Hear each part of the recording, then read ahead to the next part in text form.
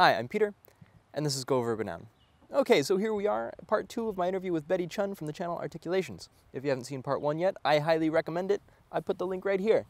Go check it out. It's great. We're going to be asking the same standard questions that I ask most YouTubers, just for, consistency's sake. Even though I do ask everybody these questions, it is important to get a wide perspective. Yeah, some of the answers have overlaps, but, that's how you figure out what patterns are. So, let's check them out. You ready? Why did you decide to start Articulations?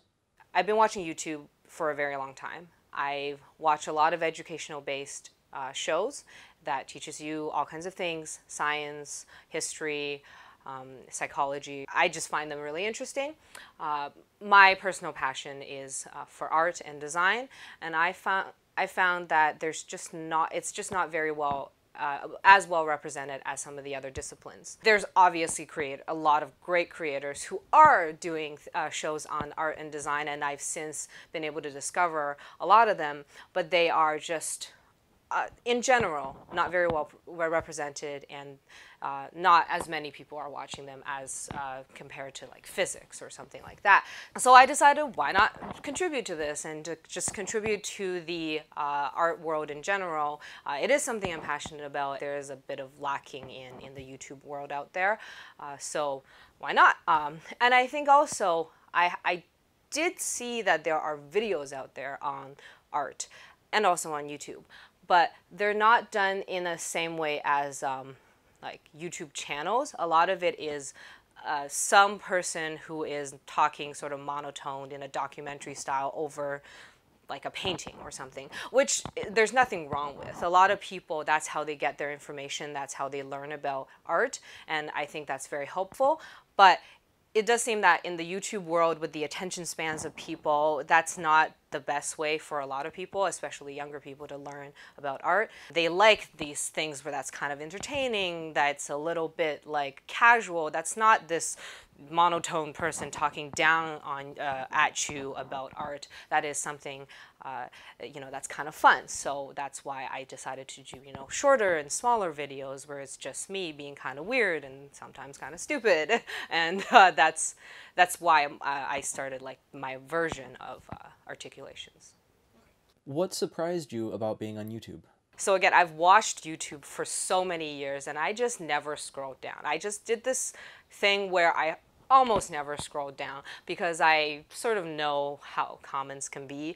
And one of the things I started doing before I started creating, I did research on sort of what people like and what people don't like. And one of the ways you find out is you scroll down and read the comments. And I was just like, oh my God. And like, what? Of course, like my own comments, the overwhelming majority has been positive because I have a very small channel with this very small but amazing, few people who like 99% of what I get is great. So I have gotten snarky and sexist and stupid comments, but there's maybe only like 8 of them.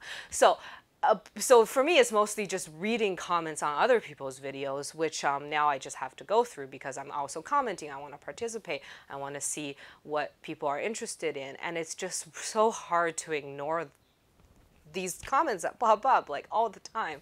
And yeah, like I'm glad I'm not getting them. That's fantastic. I don't want to have to read them even though it's about other people. It's really hard to see that these creators who I followed for years, who I really love, are getting attacked in certain ways. It's hard for me to see that. So, so it's a kind of, before I kind of only saw mostly the positive side, which is great. And I was just kind of blind to this ugly part of the internet that it kind of shocked me, But another thing, on a positive note, what shocked me is that people actually watch my videos, as few as it is. Like, I didn't think anybody would be watching my videos, like let alone having like 100 subscribers. Like that, I'm already like, really? There's 100 people out there who actually thought this was watchable, especially when I record my videos on my phone. My audio is so bad. It's improved a little bit since I first started, but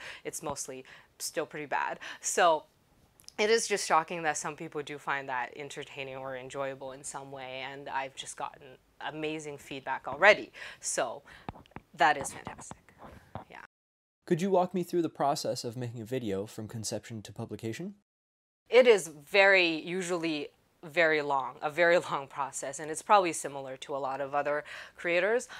So I do keep a list of things I want to talk about. I actually didn't mention it in the introduction.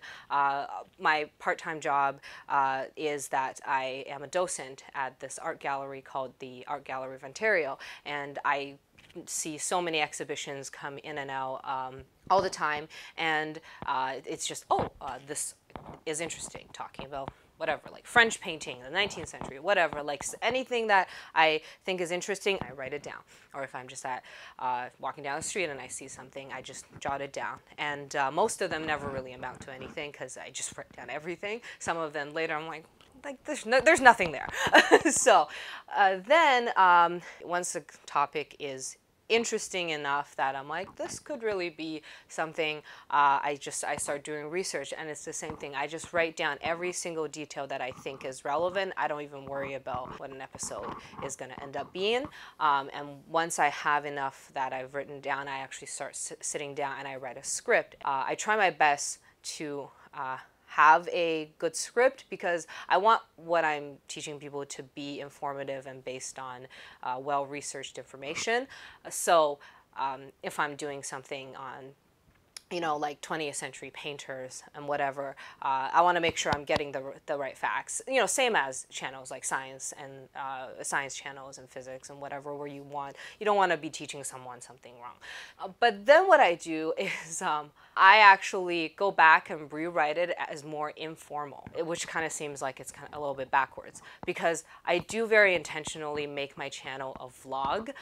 So one of the problems I've always had with talking to people about art is that they think it's very elite and snobbish, and that you're just this person who's going, art. So I try to reverse that by making it more conversational, more like I'm just talking to you without a script, which is kind of hard because I do actually have a script. So I do that. I make things sound, I write things out as if I were just talking in conversation. So then I would have these conversation notes up on a screen when I record, and that is really hard to speak naturally as if you don't have a script, but you actually do have a script. So then, of course, just the normal like edit and things like that. But when I'm editing, things don't actually change that much because everything will have been so overworked at this point that the editing process is actually really fast, and then then it's upload. So. Do you have any big plans for Articulations in the next year? I have actually recently gotten onto an upload schedule. Before it was just kind of like whenever. I think most creators, when you first start, is like, I don't know what I'm doing. I mean, I still don't really know what I'm doing. But it is, so I have, like, I regularly upload every Tuesday, which, so I have these, so I've sort of developed like different types of things I want to talk about, and I have decided that, like, specifically I want to not just talk about like things like art movements and like what like Renaissance or like Baroque. Like, I don't just want to specifically define these different types of art movements or artists or types. I want to talk about things like the museum going experience. I also travel quite a bit, not as much as you, but I do also travel quite a bit, and I want to incorporate what it's like to, go to a museum in a different city, like I was in Chicago a couple weeks ago. So yeah, like I want to be able to incorporate that experience of what loving art and experiencing art is like with other experiences in life, and just the different ways that like the museum going experience can help with that. But another thing that I do like to specifically focus on museums, not only because I work there. I want to know what can improve the quality of going to a museum or art gallery is because I find, as in when I'm working there, so many people just not necessarily aren't enjoying themselves, just I don't think museums are doing everything they could to help people, break down these barriers in experiencing art. Yeah, and I want to know, like, that's why, like, for me, I intentionally do it as a conversation, so because I want to solicit feedback from people in why they like going to a museum, why they don't like going to a museum, and yeah, I want to be able to find solutions. I don't just want to talk to people about art. I want to be able to actually have the people who are viewing my videos and who are commenting let me know like their experience as well and how experiencing art could be even better. So, How about a field trip to the museum? yes, actually, so that is a good question, great question. I did actually want to do that a few months ago. So actually, or yeah, maybe like about a month and a half ago. And there is actually a permission and copyright issue with filming in a lot of galleries. And they basically told me I can't.